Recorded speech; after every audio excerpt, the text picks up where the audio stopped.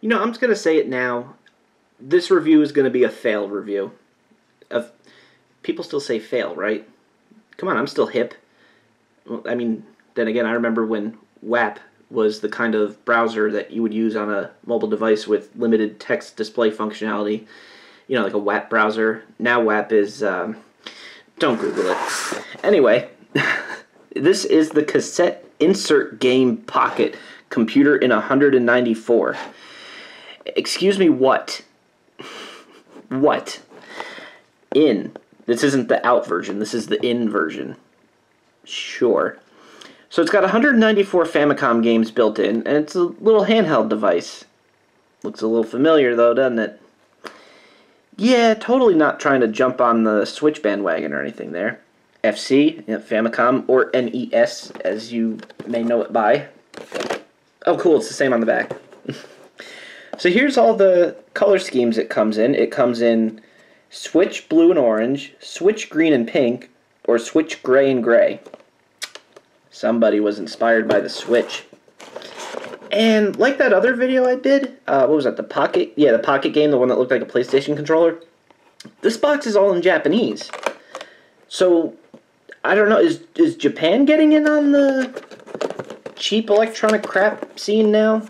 Do they want this? Did they ask for this?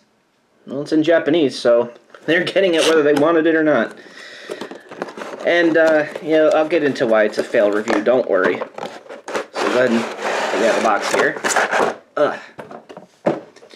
So, we have our, it's thick glossy paper, again, like the Pocket game. Does Japan get better electronic crap than we do? And again, here's a list of all the games, and what appears to be a short description of it, but I can't read Japanese, so there you go. The plot of Fish Story will forever remain a mystery, until someone translates it for me. More Japanese on the bottom, and there's the other half of the games on the side there. Now, I find that picture funny, just that big blank area in the middle there. I really think they wanted this to go a different route, but either chickened out or cheaped out in the end. I mean, first of all, we got composite, but then again, it's Famicom, so I'm not expecting much, but good luck finding a TV nowadays that has composite inputs natively on it without needing some kind of adapter, or even having a spot for an adapter to go in. Or you might have to buy an composite HDMI up converter. Who knows? Now, I originally thought that this was going to be some sort of portable device in the sense that it had a screen here where you can actually, see the game. No, this is a sticker. This is a sticker. This whole thing is one sticker from the blue to the red and everything in between. Look, there's no seam. It's just one sticker. And it's really chunky too, but I guess there's kind of a reason for that. Because it actually has a Famicom cartridge slot. So, there's the AV output there. So it's got the 194 built-in games, but you could also put in a Famicom game and play your own. Now, I don't actually own any Famicom games. All mine are of the US of A variety, what with the 72 pins, not the 60. And there's not even an option to plug it into the main power supply. It's battery only, 4 AAAs, and that's it. Quality control passed. Good. And to be frank, this feels really cheap. I mean, these buttons they really feel like a pop station. Well, the D-pad actually pivots, I'll give it that, but man, is that some thin plastic. The whole thing is thin plastic. The buttons, God, it feels like you're pressing into nothing, and then you just hit like a brick wall of solid. It's so... I feel like I could snap this thing. But I'm not going to because, yeah, screw it. I'm going to do a giveaway for this. I don't want this thing. I'm not going to hook it up to a capture card, hook it up to the TV, and show you guys the games on it, because let's be real. It's just going to be the same 8-bit Famicom, blah, blah, blah. It looks like there's a mix of... Let me look at the game list here. Yeah, there's a variety of actual Famicom games combined with those cheap 8-bit games that you get in all those other handhelds, like the Pocket game. Okay, so I was looking on here for some examples. That looks like a legit Famicom wrestling game.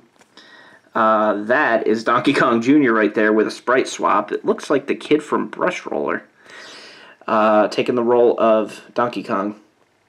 Oh, look at this. Look at this up here. I like this. Bandits. That's Donkey Kong 3. But Donkey Kong is now some guy in a cape? What? So yeah. It's a mix of original homebrew stuff and actual Famicom ROM hacks. But I was hoping I could show this in front of the camera and be like, oh, here's the games on it, aren't they funny? But no! I took it out of the box and was disappointed by a stupid sticker.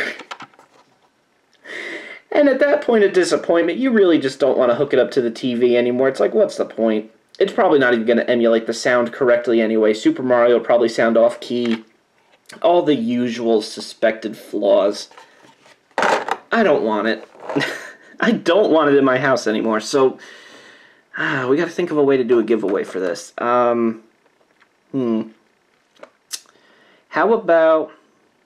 about just leave a comment saying, yes, I want this, and put how you're feeling today. There we go.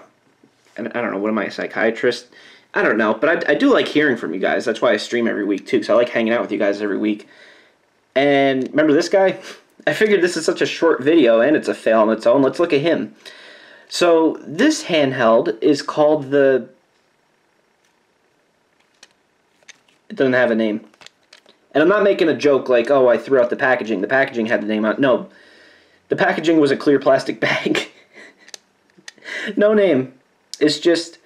And again, we're copying the PSP. Why? The PSP's not relevant anymore. Look, we got the sound button... That little, what was that, a speaker grill on the original PSP? No, they were down here. I don't remember, but we got what's obviously supposed to emulate the joystick, but no, it's just a giant start button. D-pad's exactly the same, only worse. Got your 4 action buttons, fake shoulder buttons up here. Why are they still copying the PSP? Is that supposed to fool anybody?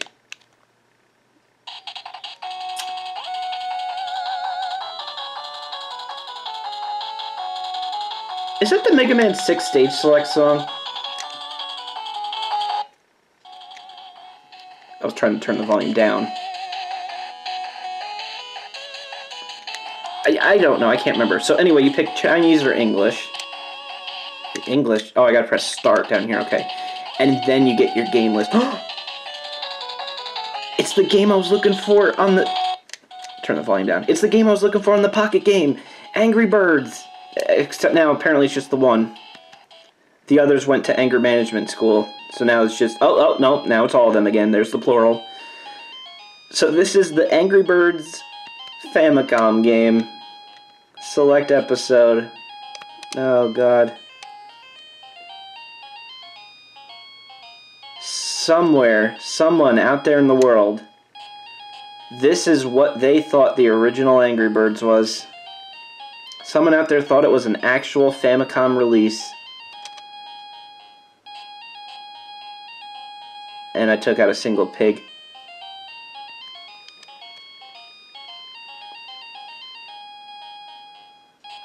I am master of the universe. I took out all the piggies. Clear. Okay. You can't skip this scroll, by the way. Ow! I think that music actually gave me a legitimate headache. What else do we got on here?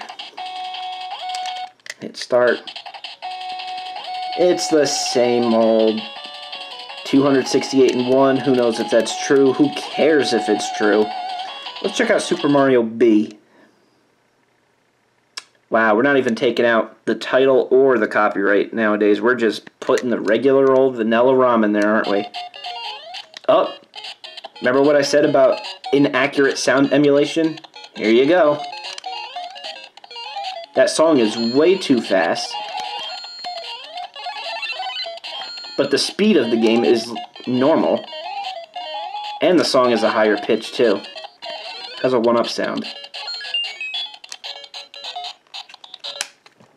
The sound of that 1-up mushroom made me sad. I'm keeping this, though. Still giving away that thing, though. So there's your failed review. What I thought was going to be a cheap piece of plastic slab with a screen on it was just that minus the screen. So long, everybody. Thank you guys so much for watching, and a huge thank you to the Patreon donors listed below. You guys are super awesome. Wouldn't be able to do it without the support from all of you guys. And if you haven't checked it out yet, Patreon links down below in the description. There's links to Discord and Twitch also. Live streaming every Tuesday on Twitch. Come join us.